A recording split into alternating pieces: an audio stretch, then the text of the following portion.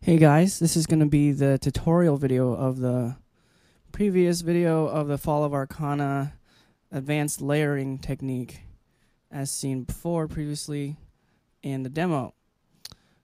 Now we kind of already went over doing layers in the other Artemis video. You can check that out in the description. It's more of the simple technique of the layering. This is a bit more advanced because there's way more instruments. There's melody, and then there's a filtering knob here too.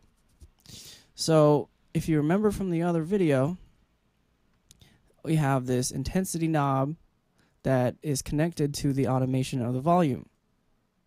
So as this goes up, it fades in instruments. The guitar is at the very bottom.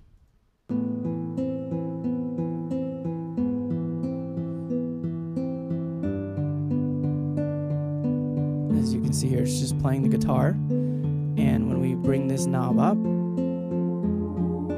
the choir comes in. We can keep going, and I think the drums come in next. Yeah, they're almost there. And I think the next instrument is the strings.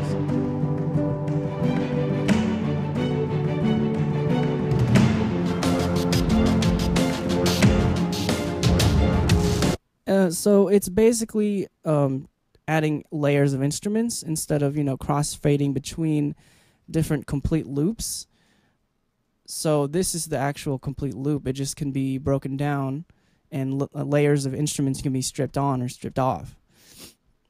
So now we also have a second knob here to bring in the melody. So basically this is the same thing. This doesn't control the melody. The melody is not part of this intensity knob at all. So even if the intensity is all the way up here,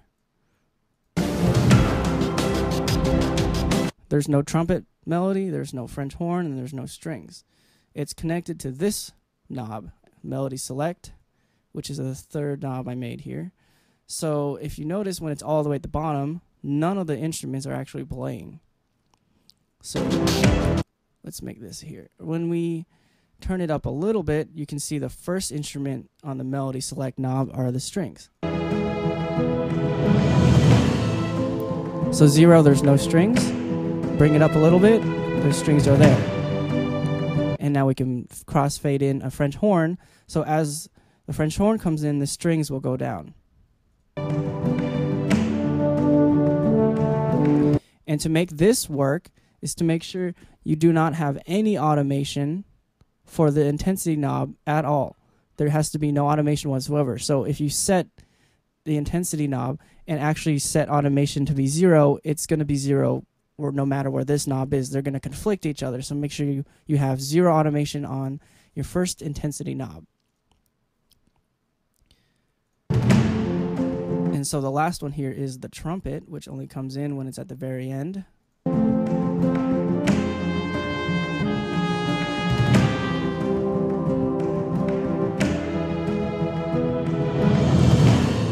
And like I said, what makes this work really well is that the melody doesn't have to be there every time. So when it's all the way at the bottom, there's no melody at all.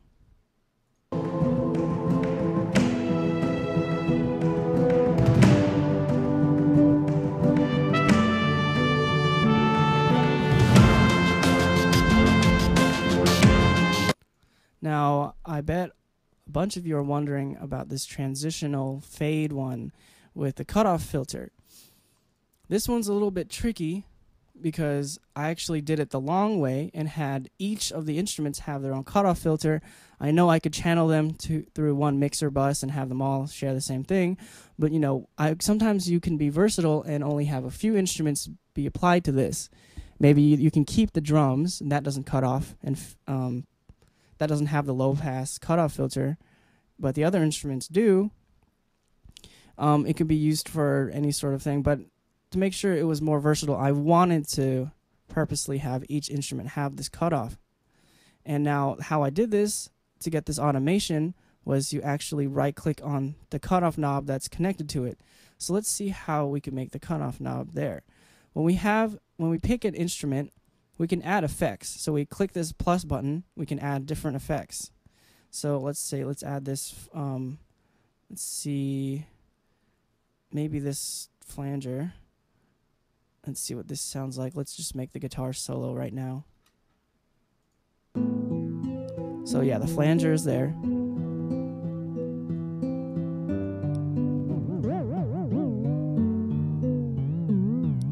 I would never use this, it's kind of weird, but let me just show you. If you wanted to add automation to this effect, you right click and add automation, and there it is. And we're not going to use this, we're just going to delete it. So that's basically what I did. I added automation from this cutoff knob. So when this is all the way at the end, it's all the way up, meaning that there's actually, this isn't really active yet. So when you start moving the knob, it starts to be more apparent. And when it's all the way at the bottom, because of the way this filter works, you actually don't hear anything at all. It's almost like it's muting it.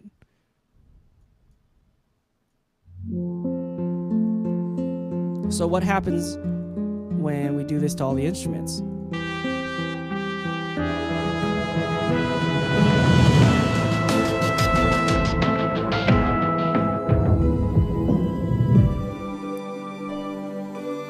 Well, there's another track there, but was this cut off using the cutoff filter?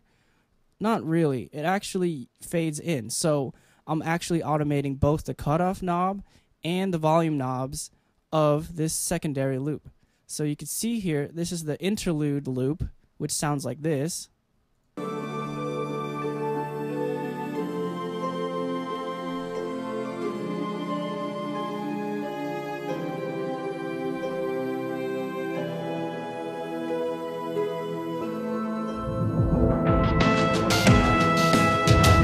And that actually doesn't have that effect. If you can see here, I clicked on this synth chords interlude.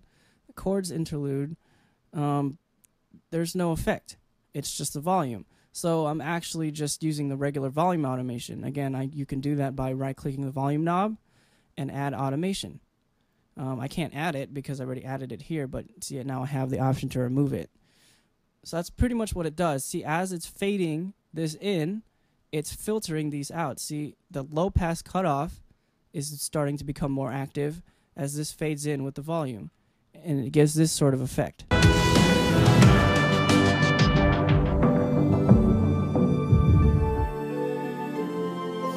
You could easily just use volume for the whole thing, but if you used volume in this case, it would be a little bit tricky because you already have the intensity knob controlling the volume automation already. So this is just another way to use that. In a game engine, it might actually be easier to fade stuff in and out just by lines of code, but in FMod, it might be a bit tricky and you might have to work around it. But in this case, I like the effect of the cutoff and crossfading these in. Let's hear it one more time.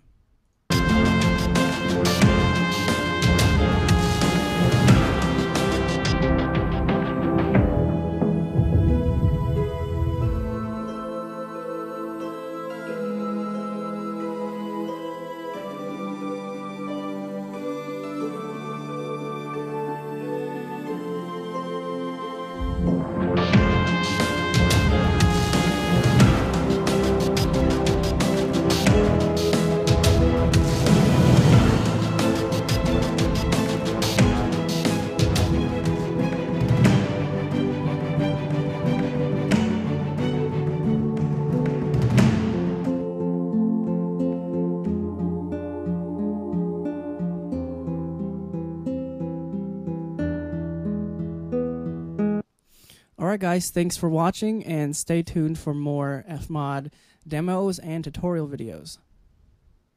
Thank you.